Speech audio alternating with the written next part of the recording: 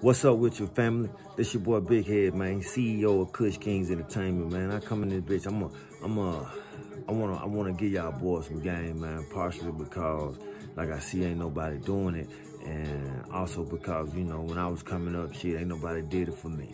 And so, hustle 101. The first thing I wanna tell y'all, fam, you would never get your hustle together, your business together, your finances together until you get your life together.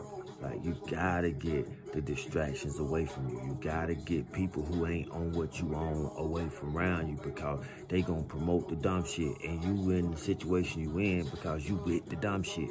And so, in order to change that, bro, you gotta get them distractions away from around you. You gotta get that arguing ass bitch away from around you. You gotta get that homie that's always willing to throw away the bread. You gotta get that shit away from around you. Can't get your hustle together until you get your life together.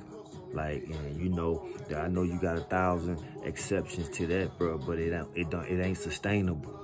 It don't last.